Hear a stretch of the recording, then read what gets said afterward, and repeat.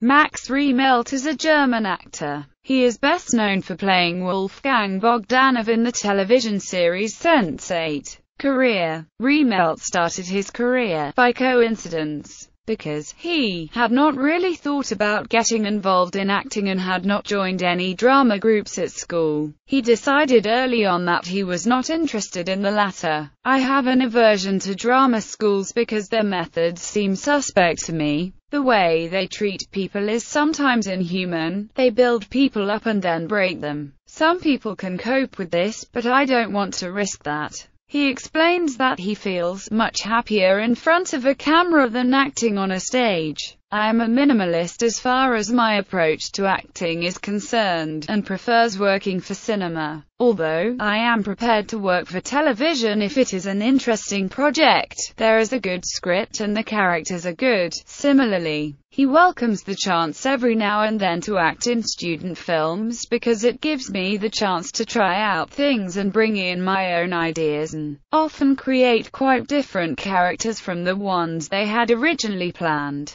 He has starred in all of Dennis Gansel's feature films, starting with Madchen. Personal life. Riemelt was born in 1984 in Berlin and has lived there all of his life. His parents, Gunnar and Judith Riemelt, are both graphic artists. His interests are soccer, kickboxing and rap music. Filmography. Awards. 2004. Best Actor for Napola. 2006. Best Young Actor for Der Rote Kakadu.